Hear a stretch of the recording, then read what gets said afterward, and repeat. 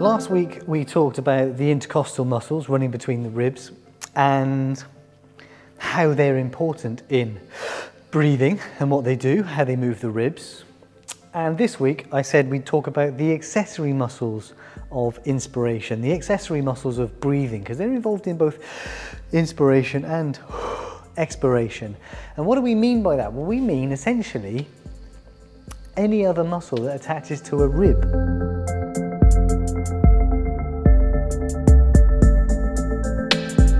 But first of all, a bit more of the concept. Okay, so when you're breathing easily, you're probably sat at home. I doubt you're out jogging watching this video.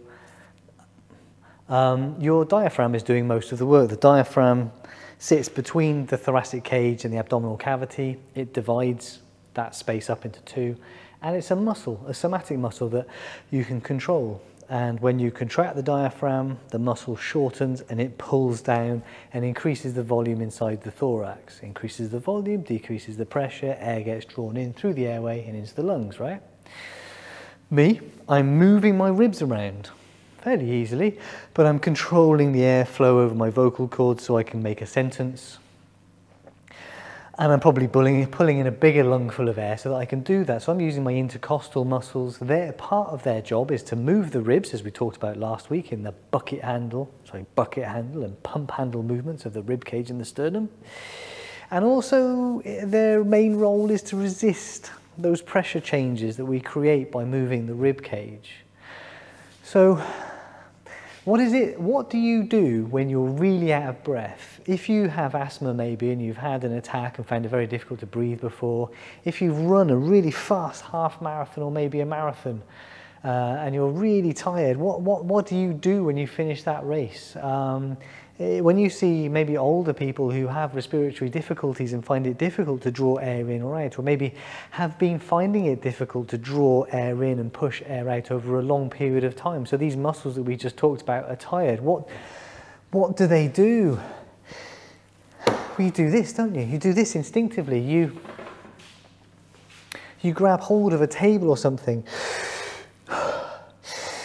and then you can breathe really deeply. But why? It's an instinctive thing. We do it naturally. We don't have to think about it. Well, why do we do that? Well, the reason is that there are muscles running between the upper limb and the rib cage.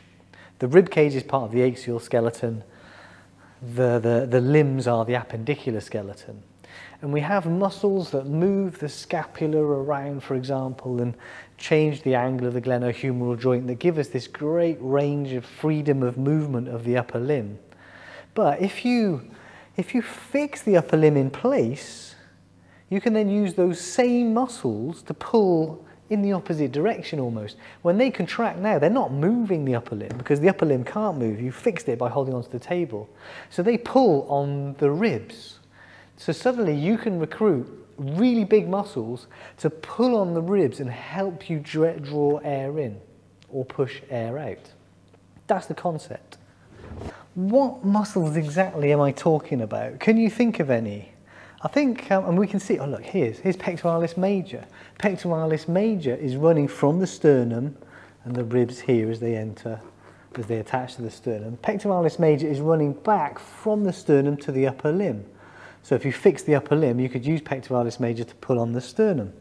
And again, so that's then going to affect, the muscle that you use will depend upon the angle of the humerus in relation to the axial skeleton, the rib cage, as to which muscles are most effective.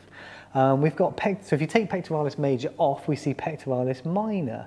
Pectoralis minor has got these beautiful slips running from the ribs up to the tip of the shoulder here, up to the shoulder girdle bones, which means again, if you've locked the shoulder girdle bones in place, you can use pectoralis minor to, I think this is quite a clear illustration, to lift the ribs upwards. When you lift the ribs upwards and outwards, you increase the volume inside the thorax because of the shapes of the ribs. You increase the volume in the thorax, you decrease the pressure, air gets drawn in to equalize the pressure. And then I really like serratus anterior. Oh, look, there we go. There's serratus anterior. We can see here. Serratus, because it's like the serrated edge of a knife, right? We've got these big muscular slips running from the ribs, and they're running around posteriorly. We can see it a bit more easily on this side. Here's serratus anterior. There's a fair bit of muscle there. It's a big muscle, so it's running to the ribs from the scapula.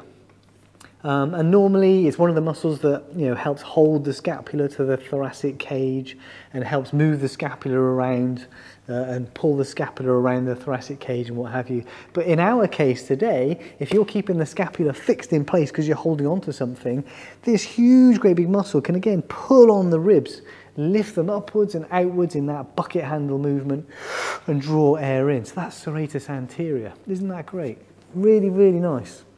And really, really big muscles. If we spin around, we can see, what can we see? Right, well, here's trapezius. Take trapezius off. Trapezius isn't attaching to the ribs. Here are the rhomboids. Take rhomboids off. Those aren't attaching to the ribs either. And we can see this muscle here. So we've taken off latissimus dorsi as well. And this is, well, right, here we've got serratus anterior. This is serratus posterior inferior. So these are again serrated slips of muscle running to the ribs or running between the ribs and the vertebrae. And you can see, I think, from the angle that these muscles are running at, that when serratus posterior inferior contracts, it's going to pull the rib cage down. So it's going to help you pull the ribs down and inwards, decrease the volume inside the thorax, push air out. Now, the reason I mentioned the rhomboids is that if we could take the rhomboids off, we'd see the counterparts. We'd see serratus posterior superior up here. We need to take off the scapula, we need to take off the rhomboids, and we'd see serratus posterior superior running from the vertebrae to the ribs in the opposite direction. So serratus posterior superior is another muscle that can help elevate the ribs, help pull the ribs up and help with inspiration. Now, it's not just the muscles around the thoracic cage which do this. We need to look in the neck. I might have to take your arm off, is that all right? So we can see a little bit better. Look at these guys here, right. So these muscles here, these are the scalene muscles. Think of the scalene triangle. We've done scalenes elsewhere. The scalene muscles, there are three of them, scalenus anterior, scalenus medius, and scalenus posterior, or anterior scalene, middle scalene, and posterior scalene, whatever you like. These three muscles, look, they're pretty bulky muscles. They run from the cervical vertebrae down to the first and second ribs, which means that, again, they can directly elevate the rib cage, or at least anchor the rib cage. But you can often see this when, you can see another muscle I'm going to talk about in a minute there, but when people breathe in deeply, partly because of the pressure changes that are going on, but I think largely because the muscles are contracting, you can almost palpate the scalene muscles as they contract to help elevate the rib cage. So the scalene muscles are also accessory muscles of inspiration. This guy here, this is levator scapulae. It's going to pull on the scapula. We won't worry about that right now. It's stabilising the scapula. All right, let's put your arm back on. This is a real skill, this one, because it's a funky angle. There we go. The other muscle then that we could see is this one here.